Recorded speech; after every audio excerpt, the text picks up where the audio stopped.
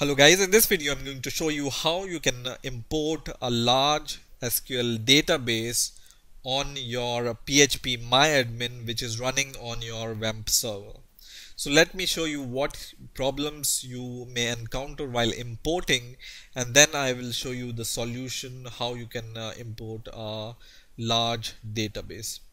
So for example, I have a database which is codebind.sql for example, and it's around 250 megabytes, and I want to import this database in this phpmyadmin MySQL database using this Wamp server.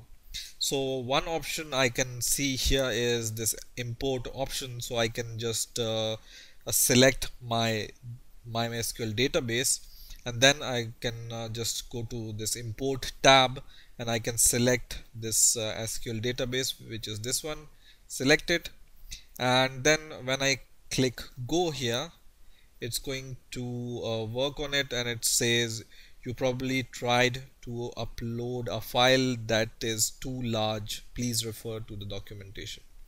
Now some people may suggest you that you need to change the PHP ini file, and you need to change the limits of MySQL database in PHP ini file, which is this one.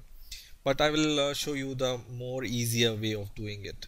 So what you need to do is you need to go to once again Wamp server icon here, and in here go to MySQL, and in MySQL you need to select MySQL console. So we are going to open MySQL console, and in here my password is by default no password, so I will just press enter. And in here you need to give the name of your database which you want to use. For example, I want to use a database called codebind, which is this one you can see here. So I will just say use codebind and then press enter. So it will switch this database to the codebind. So codebind is my current database in which I am working, right? So this is for switching the database. Now to import your database, you just need to write source and the source of your SQL file. So you can just go here and copy the path from here, or you can directly type your path here. So source and then give the path here, and keep in mind that instead of using these backslashes here, you need to use these forward slashes. Okay, so just give these forward slashes, something like this, and at the last the name of your database file. In my case it's codebind.sql, so just write codebind.sql. okay, so source and the path to your database and the database name, right, and press enter.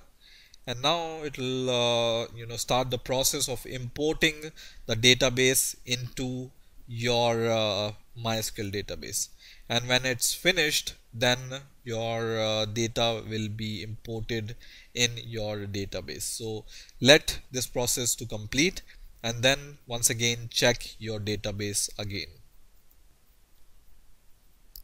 So now the process is complete. You can see every document or data is imported, and then you can just go to your database and then see the data which is imported here. So in this way you can import a large data in your phpmyadmin in your Wamp server. I hope you've enjoyed this video. Please rate, comment and subscribe, and bye for now.